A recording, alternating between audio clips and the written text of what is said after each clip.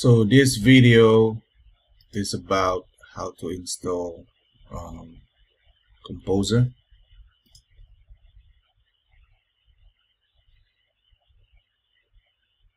So let's Google it.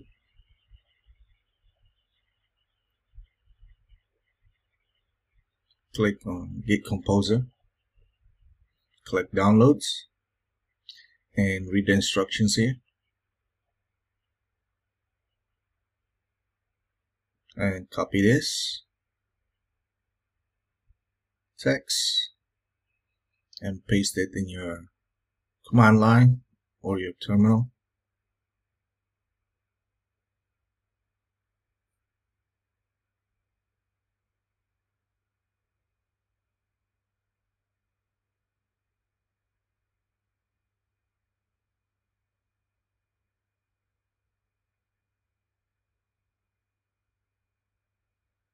Now type PHP composer.var. It should work. But now this is just installed in your local folder.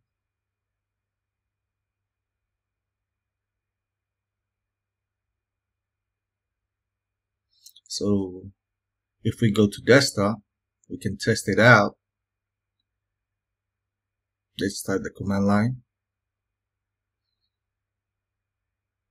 And it should not work. Okay, that's because your PHP Composer is not installed globally. So we need to install it globally.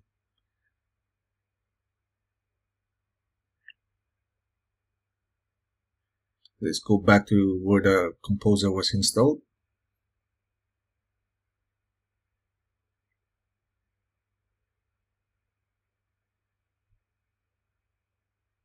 And let's follow the instruction in getting started. And to move it globally, let's move it using this command line.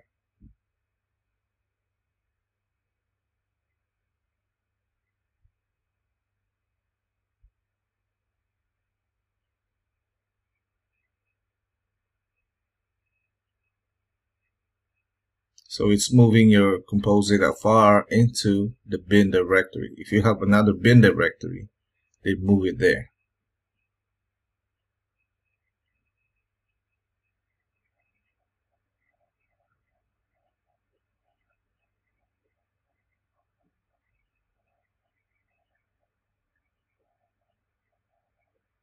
And now it's gone. So if we type composer.var, it should now work anywhere in our command line.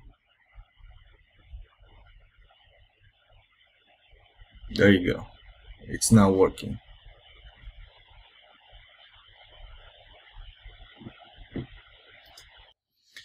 So now that the Composer is installed, let's go back to our Drupal and type Composer. Let's check if it's working.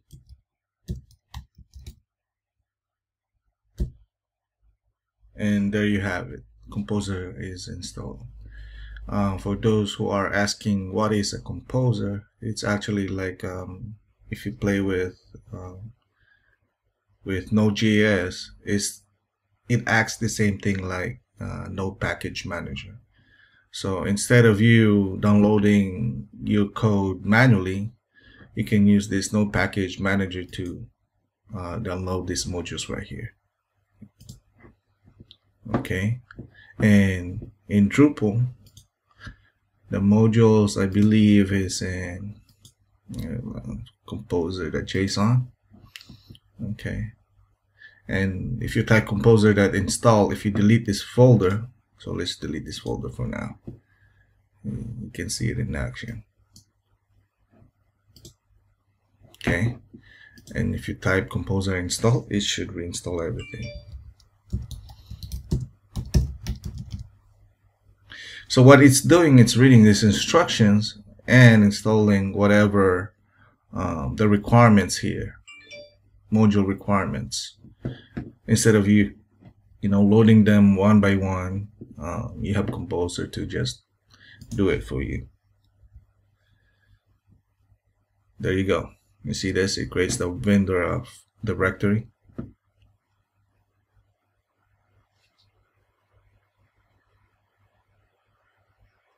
And that's it. That is it for Composer.